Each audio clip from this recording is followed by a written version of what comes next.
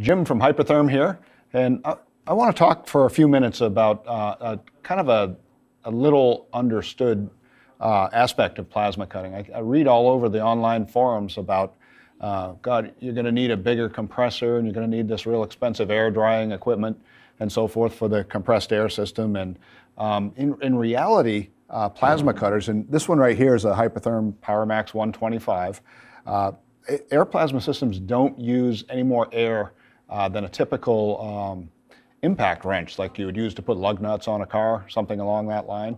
But it is important that the air that comes out of the shop airlines is clean and dry. We don't want a lot of moisture that's caused by real humid weather conditions. If you live in Florida, you probably do need some air drying equipment. If you live in the desert state, you probably don't need anything to treat your air. But basically, take your shop airline. If you don't have a lot of moisture in your air, plug it into your machine and you're ready to go.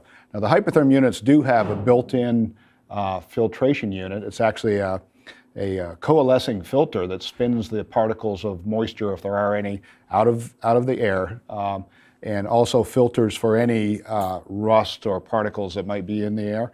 And it has an auto drain on it, so if it does get some water in the system, it's going to drain. However, if you have a lot of water, that can be a problem. But once again, clean, dry, oil-free air is desired. It really has a lot to do with where you live, the geography and so forth.